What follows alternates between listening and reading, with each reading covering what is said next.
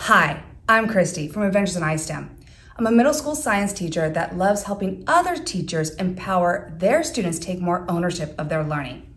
When I teach the scientific method, I like to have my students prove commercial claims. Now on YouTube, you can find many old paper towel commercials, and it's interesting that many of them claim that they are the strongest. So what I like to do is I like to show 2 commercials about paper towel experiments and then have the students create an investigation to prove their claims.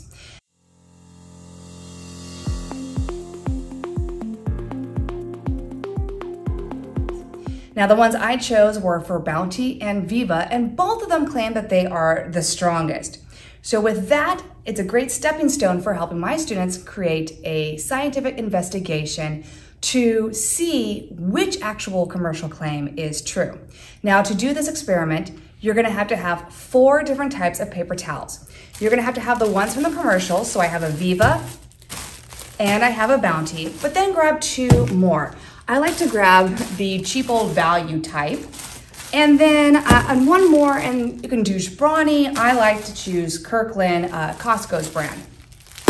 So you have 4 different paper towel types.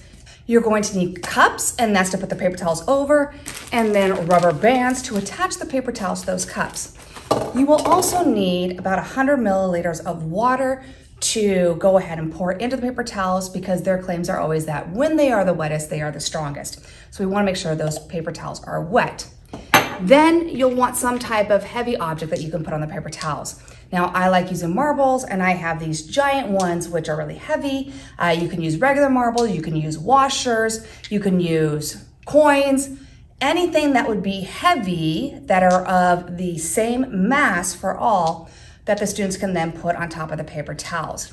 And for this investigation, I do lead them through it because it's the first time we are talking about doing a scientific method.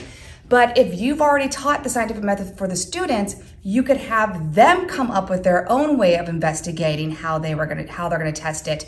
You could have different measurement weights for them to choose from. So that way, really, it is their own ways of doing that.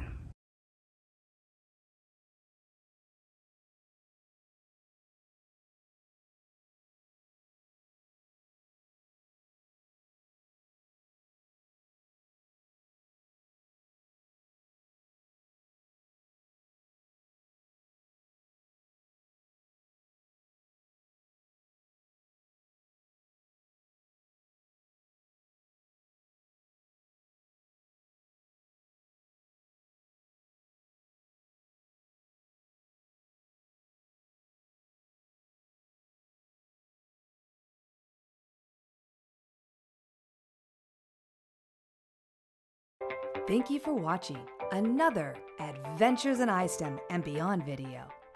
Don't forget to subscribe and turn on notifications for more Adventures in ISTEM and Beyond videos. For more ideas on how to incorporate science, technology, and skills for life into your classroom, go to adventuresinistem.com.